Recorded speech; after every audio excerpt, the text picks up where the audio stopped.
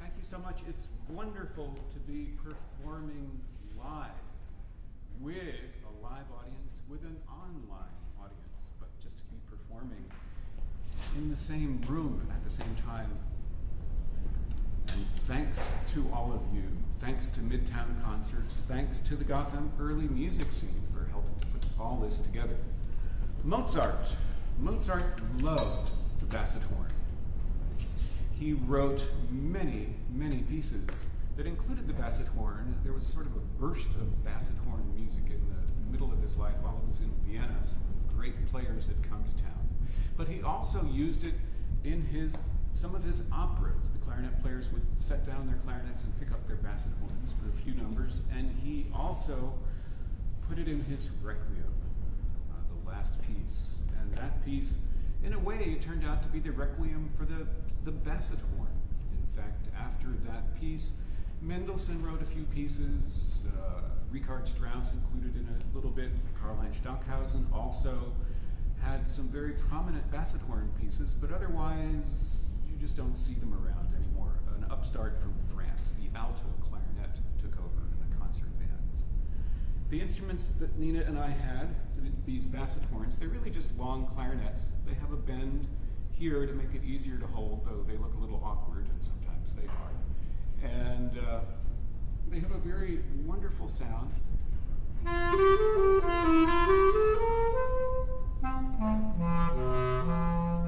Very vocal sound. And George Bernard Shaw, the playwright, when he served as a music critic, he would change his name to Corno di Bassetto.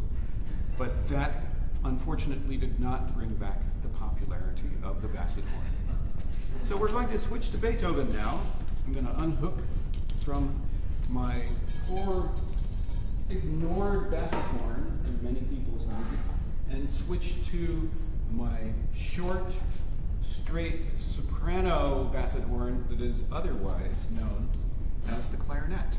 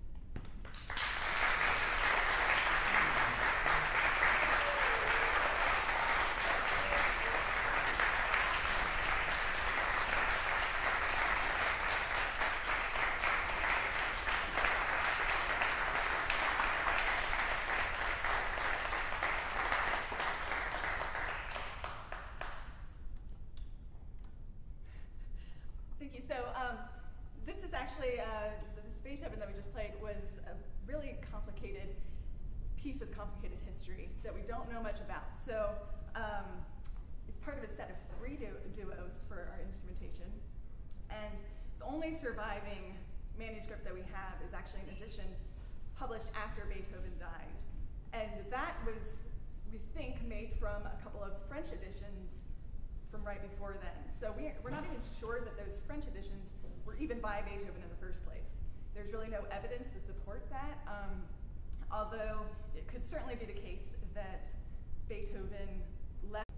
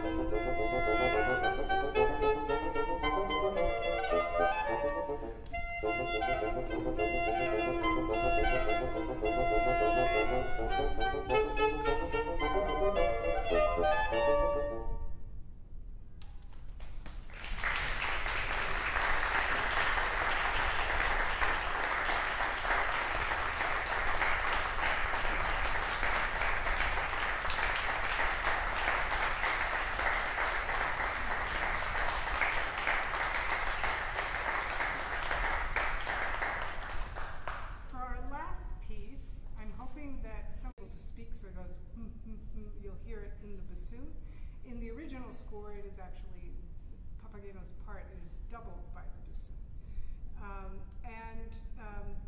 Tamino is unable to help him.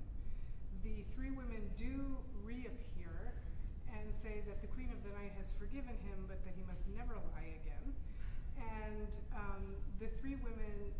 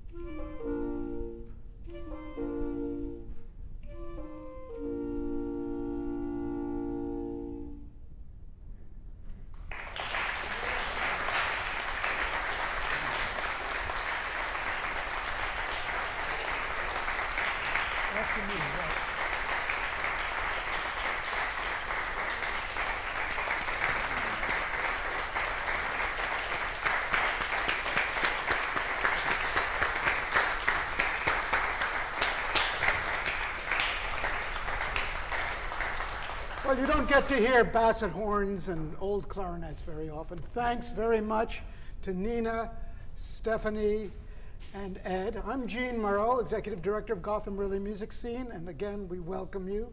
I'd like to thank our supporters. These concerts are made possible by a very generous grant from the Howard Gilman Foundation and continuing support from the New York State Council on the Arts, the Department of Cultural Affairs, and all of you. So thank you very much. Next week there is no concert. It's Yom Kippur, so we will see you in 2 weeks. We have a wonderful program planned. We'll do the same thing. We'll have live audience. We'll have our worldwide broadcast. So thanks again, and we will see you next Thursday. Thank you.